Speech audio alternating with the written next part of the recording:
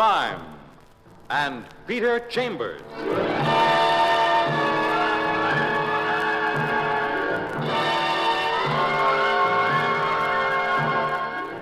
Created by Henry Kane, transcribed and starring Dane Clark. Private investigator, duly licensed and duly sworn, Peter Chambers.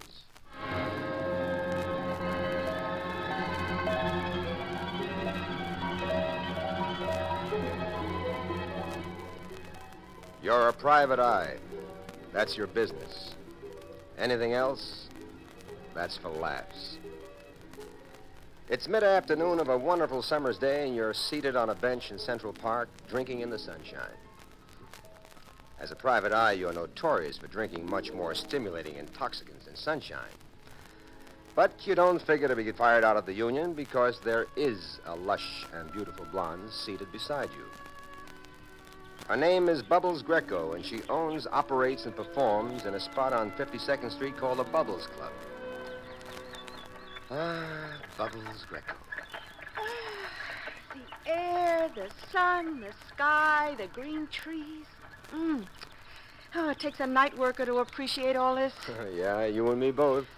Don't you love it? Sweetie, as long as I'm near you, I love it. I love anything. No kidding, Pete. This night work, dancing in a club all the time, sort of gets you down. Well, it's a mood, sweetie. It'll pass. There's too much sunshine. You're just not used to it. Don't rib me. Oh, I wish I could. No glamour, that's it. Just work, work, work. Hey, you really got it bad this afternoon, haven't you? Bubbles Greko, probably one of the 10 most glamorous women in the country. Great dancer, owns her own nightclub, independently wealthy. And she complains? What would you like to trade it all in for? You want the truth? Oh, what else, my lovely Bubbles? I'd like to be a private detective. What? You switching the rib on me? No, it's the truth. I think you guys have got the best racket in the world. Always excitement, always activity, no boss to answer to. Action all the time. And when you feel like it, you just knock off and loaf. You know, I think you're serious. You're crazy, but I think you're serious. Honey, if you had just one case, if you experienced just one case, you'd be cured. Yeah? You want to bet? I'd love to bet. Good. You're the sporting type. Let's bet your fee against 6 months of free drinks in my plush saloon. No, you talked yourself into a wager, except for one great big catch. Such as? What fee? Meaning? What fee? For what case?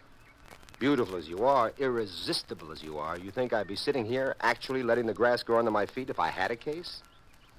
There is no case. There is no fee. Hence, there is no subject matter for our hypothetical wager. That's what you think. Oh? Do I, detect a prospective client in the offing? You detect pretty good, Detective. But there's one condition. Name it. Well, as part of our wager, since I'm to learn by experience, you got to keep me on the ball with this thing every minute of the time. I got to know from the beginning to the end. Sold. Now, who's the pigeon?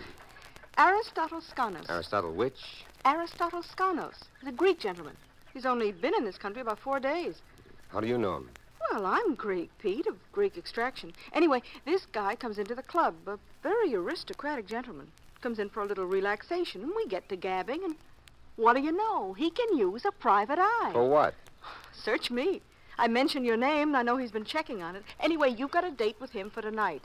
Bubbles Club at midnight. And don't forget our wager.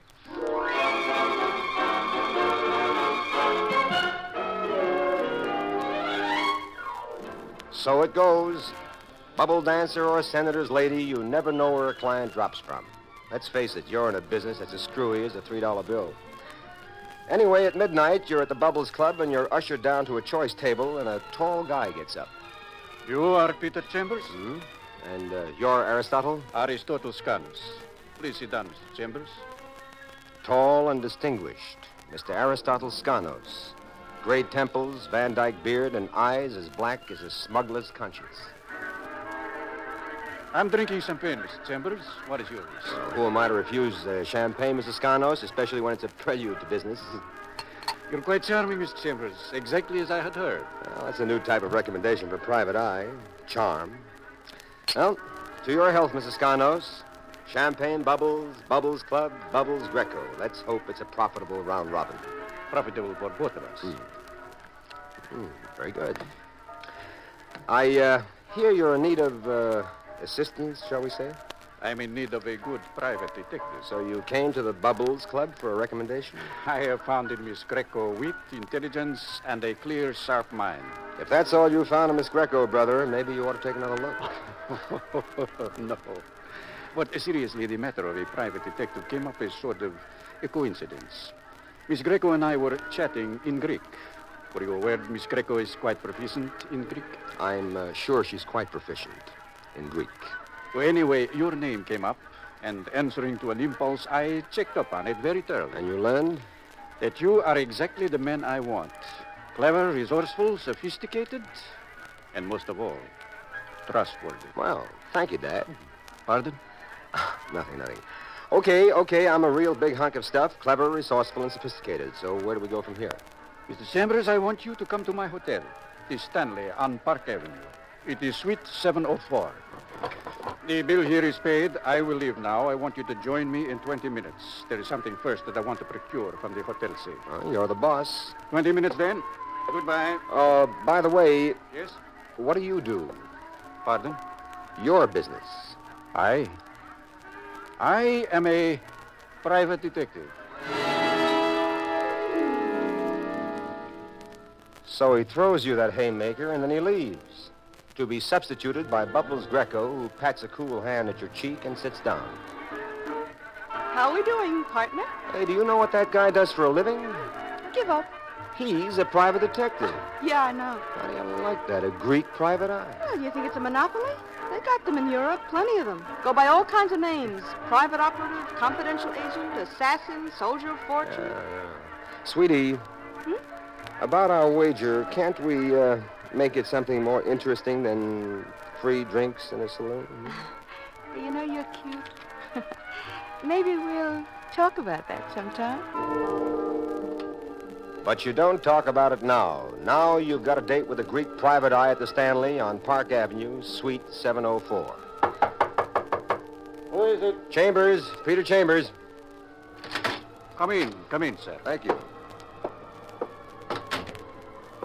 Mr. Skanos is holding an item that's got more flash than a tout's bankroll at the racetrack. It looks like a crown that a queen would wear, diamond encrusted and glowing with gold. Only it's half a crown. Beautiful, isn't it? Oh, that's an understatement, Mrs. Skanos. You know what it is? Now, let me hold it. Let me look, huh? Sure.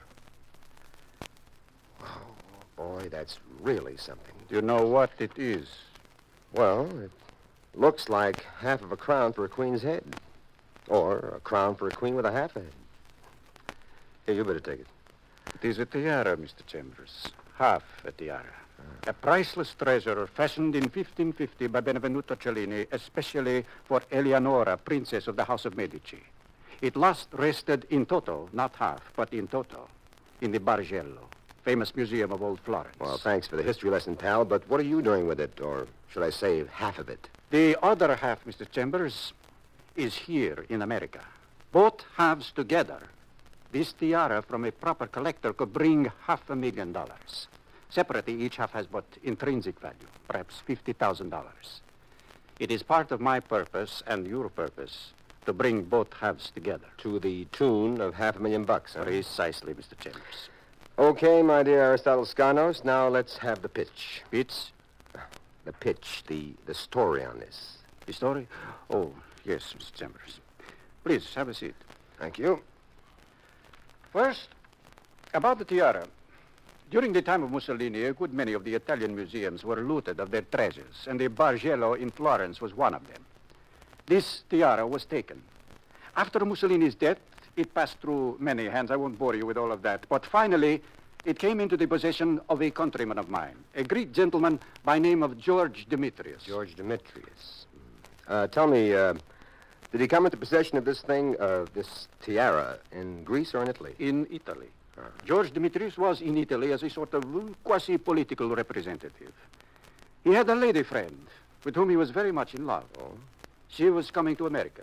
That is when this tiara was divided into... Easy. Do it easy now, Mr. Scanos. It's beginning to sound a little complicated. Not complicated at all. Money is in America. A fortune could be realized for a tiara in this country. George loved his lady fair. What was her name? Anna Marina. But he did not love her enough to entrust it all to her. He sawed the tiara in half, gave her half, and retained half, and planned to join her in America as soon as he could get free from his political entanglements. And where do you fit into this, Mrs. Scanos? Right about here, sir. Anna Marina did not go directly to America. She stopped off in Paris, which is where I make my office. And there she retained me. For what? This may sound a little brutal to you, but... Come on, let's have it, Mrs. Scanos. She wanted me to kill George Demetrius and obtain the other half of the tiara. That's a real sweet dame. And what were you supposed to get out of that? 50% of what we would realize by selling the whole tiara. Wouldn't a boyfriend have given that to her? He might have, might not. After all, the tiara by right of possession was his. She had no claim. So this way, she's sure of half, plus she's rid of a used-up boyfriend. I could not have put it better myself, sir. Oh, yeah. So, just casual-like, did you kill this guy? No, but I did get to him finally, and I did get possession of his half of the tiara. Okay, I don't have to look into a crystal ball to figure out that you want me to find this Anna Marina for you, but how come you can't find her yourself? Well, first, this is not my country. Of course, I do not know quite how to operate here. Second, for reasons I will not bore you with, I am a year and a half late coming to this country. I see. Well, Anna was supposed to be living at the ambassador. Did you check the ambassador? Yes. She did live there almost 2 years ago. Lived there for 3 months, then vanished without a trace. I did all the usual checks, and now you. And, if I may be so bold, what's in it for me? Well, sir, upon the sale of the full tiara, half would belong to me, which should be around figure about $250,000. 10% of that would be your fee. Okay, Aristotle, you've hired yourself a boy.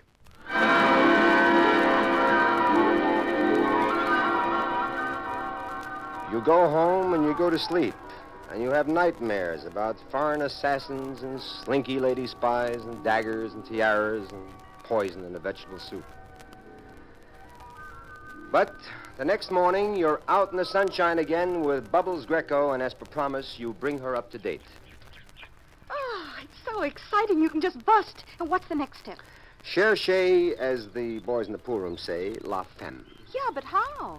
Did you ever hear of Perry Quimby? You mean that fancy jewelry store on Madison? Well, that's the front. And what's the back? Quimby's the top fence in this country.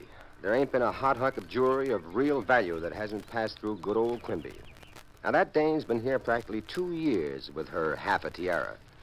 She must have wanted some wood on it. And so you're going to see Perry Quimby, huh? When? Right now? Hey, as a matter of fact, I'm late for my appointment already. Bye, Bubbles. Good luck, honey.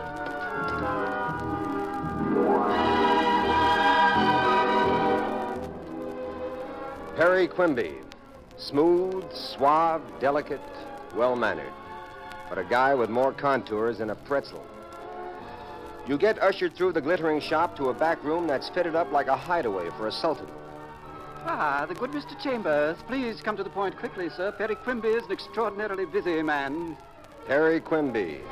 Round blue eyes like an innocent baby. Perry Quimby. About as innocent as a wrought-up rattlesnake. All right, Mr. Chambers. You said it was important. You, in the market for half a tiara? I don't know what you're talking about. Did you ever hear of a dame named Anna Marina? I still don't know what you're talking about. Okay, Mr. Quimby, let's you and me get into a huddle, and I'll throw some signals at you. You ready? Mm-hmm. Tiara, Benvenuto Cellini, Eleonora, House of Medici, the Bargello, famous museum in ancient Florence. That's about it, Mr. Quimby. Now, do we talk about that or about the New York Giants and my special boy, Willie Mays? We talk about a tiara. Well, glad to have you aboard, Mr. Quimby. Have you, by some freak of chance, located the other half of that masterpiece? Let's first get your half on the record. Well, I've seen it, and I've advised against its sale. Half, it can bring perhaps 30, 40,000. Whole, intact. That's different. It's an item of rarest value. I have a standing offer from a collector, $600,000. If you can produce that other half, Peter, my lad, We can both earn a handsome commission. I can produce, but I produce my way. And what would be your way, my boy? I want to get to that lady. Hmm? After all, this is her affair, not yours. Hmm. Now, what are you worried about, Quimby? Any deal that's made, it's got to be made through you. Reasonable, logical, and incontrovertible. I'm a man of quick decision, Mr. Chambers. Anna Marina is now known as Alicia Maritza. She owns a bookshop in Greenwich Village.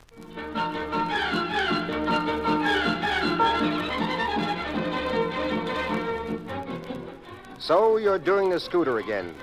Down to Greenwich Village to the address Quimby gave you, and you meet Alicia Maritza, or Anna Marina, or whatever her real name is. Turns out to be a sultry dame with a hefty figure and a seductive look. You state your business, and she leaves the shop in charge of another and takes you to her apartment just above her shop. And there she calls Perry Quimby, and he must have given you a perfect write-up because she comes back glowing. Mr. Chambers, I believe we are in business. Good, Miss Maritza. Mr. Quimby tells me I can trust you implicitly. Therefore, I shall deal directly with you.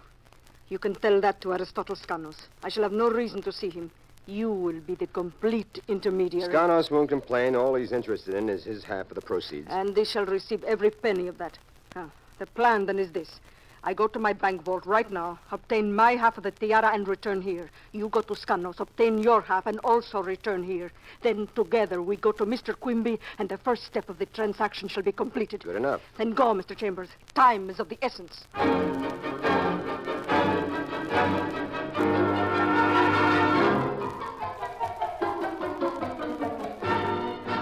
You hitch up your scooter and you're flying again. From Skanos' hotel suite, and with Skanos lending an ear, you call Perry Quimby just to keep everything kosher. And it checks perfectly. Quimby's waiting and the lady's on the level. Skanos wraps the tiara for you, and you're off again, down to Greenwich Village. And the lady practically drools as she caresses both halves of the tiara like they're a couple of newborn twins. It is like a miracle. The tiara of the Medici, the tiara of Cellini. Is it not beautiful, Mr. Chambers? Is it not a work of art? Yeah, but $600,000, I wouldn't pay for it. Oh, would that I could afford to keep it. But I cannot. Quimby's waiting, Miss Maritza. Oh, yes, we must go. I suppose the money will be on hand within a few days. Mr. Quimby is most meticulous that way. Quimby's as good as a bank. Plus, he earns his commission two ways, from the purchaser and the seller. Who can object? And we shall arrange that 50% of the proceeds go to you as representative of Aristotle Skanos. I want to be meticulously honest in this transaction. Oh, you betcha. Yes. Yes, who is it? Skanos. Aristotle Skanos. Aristotle Skanos. After all, he's your client. You don't let him cool his heels outside. You open the door. And there he stands. And surprise, surprise, he's got a fistful of Luger in his right hand, and he's pointing it, business end forward. He moves in and slams the door shut. Oh. I am welcome, I trust. Miss Maritza, you know Mrs. Skanos. That is not Aristotle Skanos. Not Skanos. You're kidding. He's the guy that hired me, the guy that gave me the second half of the tiara. My name, Mr. Chambers, is George Demetrius. George Demetrius? You mean that guy? You mean you two? Yes, we two. This lady, the light of my life, turned out to be, as you say here in your country, a filthy double-crosser. But what you told me about this, Skanos, Most of what I told you was true. She hired him to assassinate me and to steal what was mine. No, please, George. He tried, but he failed. The tables were turned. I killed him in self-defense. But before he died, he told me all. Told me all. Then I took his credentials, but I could not leave Italy, not for a long, long time. But finally, I am here. And as Aristotle Skanos, I sought my lady love. And now I have found her. George, please, George. What are you going to do? George! I shall do to you what you wanted to do to me. Now, look, just a minute. I shall kill you, my lady fair, and then I shall take what is mine and return to my country. There is a plane leaving tonight. I'm prepared to take Now, it. just a minute, Mr. Skanos, or Mr. Demetrius, or whatever your name is. Mr. Look, Chambers, you have been most kind and most efficient. For the time being, I shall have to bind you and gag you and keep you here so that I may leave this country. That is, after I have attended to my lady fair. But someday when the tiara is sold, you, Mr. Chambers, shall receive your full and just commission. That's real sporting of you, pal. But at the moment... A dame like that is probably entitled to every bullet in the Luger. But the Boy Scout and you just can't let it happen. So you throw a body block at him. Down you both go, and the Luger is the most important item in the scrap. He uses it before you can get to it. And wings you. But then you do get to the gun, and you club him senseless. And you've got Skanos on the floor, or is it Demetrius? And you're pointing the gun at Miss Maritza, or is it Miss Marina? And you drag yourself to the phone, and pretty soon the place is flooded with cops. And then you're home, with the slug out of your shoulder and a bandage around it. But Bubbles Greko is making like a nurse, and that sort of evens it up. You bring her up to date on current history. Oh, it's all so exciting, so exciting. Yeah, well, let me give you the final deal on it. Demetrius is getting deported to be tried for the murder of Skanos. And Miss Marina is getting deported to be tried for hiring Skanos to murder Demetrius. It gets a little mixed up, doesn't it? Well, and that tiara? Well, that goes back to the museum in Florence. Well, where does that leave you? Well, with a slug in my shoulder and no fee. And right now, I'm willing to trade in that 6 months of free drinks for, well, let us say a bit of special attention from my gorgeous nurse. Something like this? Oh, yeah. Oh, it's a pretty good sample. Tell me, Bubbles, do you still want to be a private eye? No, sir. From here on in, Bubbles sticks to Bubbles. Oh, yes. And so do I. And there you've had Crime and Peter Chambers.